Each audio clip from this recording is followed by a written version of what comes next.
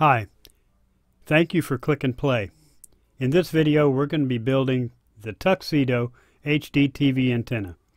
As you can see, it looks like a kind of a spin-off from the Gray Hoverman antenna. I designed this antenna this way for two reasons.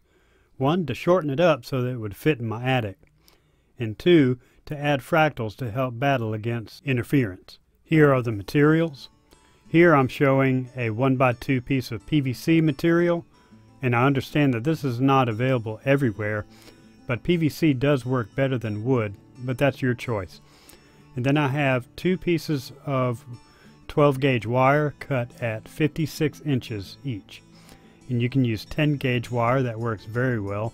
And if you use 8 gauge wire, if you have the muscles for making the bends, that's up to you. I have here also some number 8 washers, some number 10 3/4 inch metal screws. The block of wood that you see here is for the mounting pivot. And here's a close-up of my screws. Here are the tools.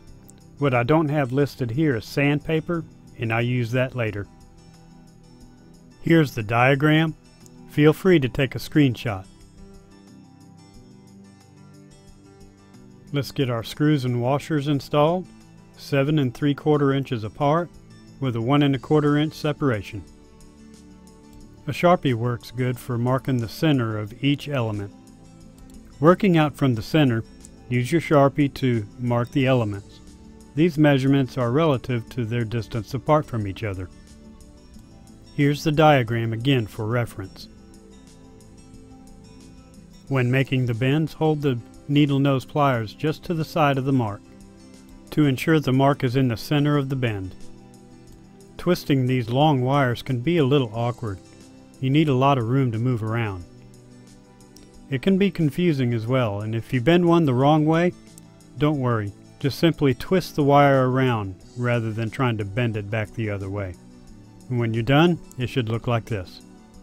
And don't worry about straightening it out too much. It's easier to straighten out once it gets secured to the base. Remember that sandpaper I was talking about? We'll need to use it here to sand down the contact points where the matching transformer attaches. And here it is in its finished form. And for as well as it works, I'm very proud of it. And if you like this video, please give it a thumbs up, and maybe even share it. Oh, and by the way, if you're in real tight quarters and you need something really small, check out the Mini Tux. And despite its size, it's surprising how well it works. This will be my next video, so please be sure to subscribe so you won't miss it. Thanks for watching.